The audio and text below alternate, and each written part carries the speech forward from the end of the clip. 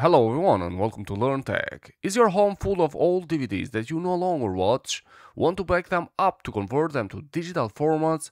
DVDFab is the all-in-one solution for DVD copying, ripping, and conversion. Whether you need a lossless backup of your DVDs as an ISO or DVD folder, or you want to convert them into portable video formats, DVDFab has you covered. In this video, we'll focus on how to use DVDFab DVD Copy to easily make a one-to-one backup of your DVDs. Let's dive into the backup process and see how it works. It's just easy to download. You just click on free download. If you go over the links that I have on the description below, basically you're gonna have an all-in-one solution, which is the DVDFab, which I have it in my computer right now, and I'm gonna walk you through it. So basically on the left you will see the functions, which are copy, ripper, creator, converter, etc. But I'm just gonna focus, like I said, at the function copy in this video.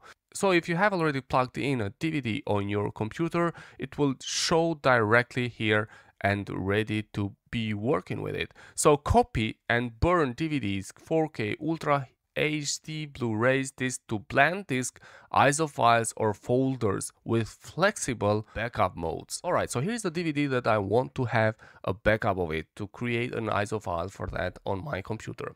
You have to click on main movie, and over here you have different modes which you can use for this function. The first one is full disk. So basically, as the word says, copy all the content of the disk to the ISO source or folder. The other one is the main movie. So basically you just only copy the main movie title of the disk to the location where you want. Then the next one is to do a customization. So you choose by yourself what do you want to export to the backup file. And the other one is split, merge, and clone and burn. So this will be cloning DVD to 101 with nothing lost. So you just copy that or you clone that, let's say so.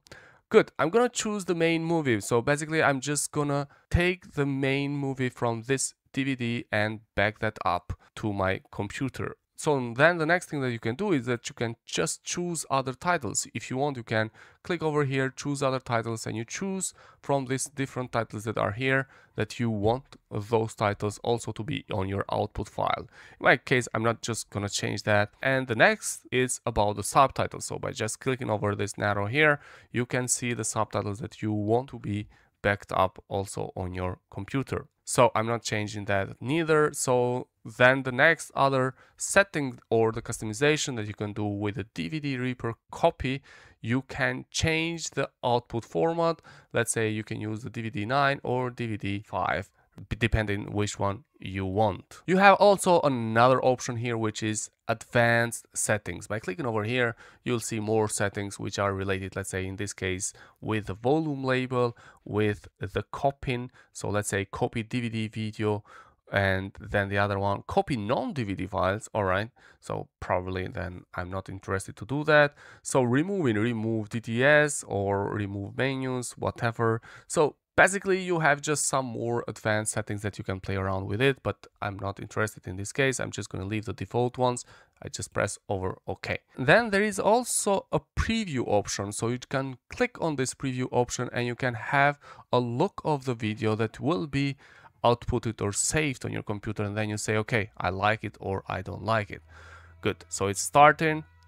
All right, so you can see that, and then you decide if you like it or not, the video. And then once you are done with all these settings over here, then you can just have to go over save to, and then here you have to define where you want to save it. So it's going to be an ISO file, so save it as ISO file, and then save as movie folder. You can also define where you want to save it. So here it is, the ISO. You just have to define if you want that on an ISO, then you click over save, and then you have this as an ISO. You see also the link here changed to the ISO file. If you want this to be as a movie or as a movie folder with all the files, then you just click over the folder where you want to have it, and then it's going to be as a movie.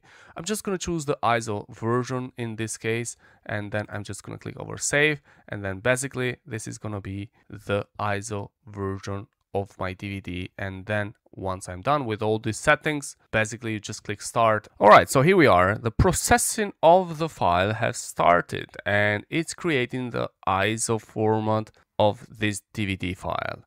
It will take some time, but basically you'll just have at the end the ISO format of the DVD, which is a great way to back up the DVDs. Good, so this is the first function of DVDFab that you can use, and then the next function, it's gonna be the Reaper option. Again, over here you can do a lot of other great things, but the main idea is to convert the DVD to digital formats like MP4, MKV, MP3 and more. And this can be played at any device. It's a mobile, TV or whatsoever.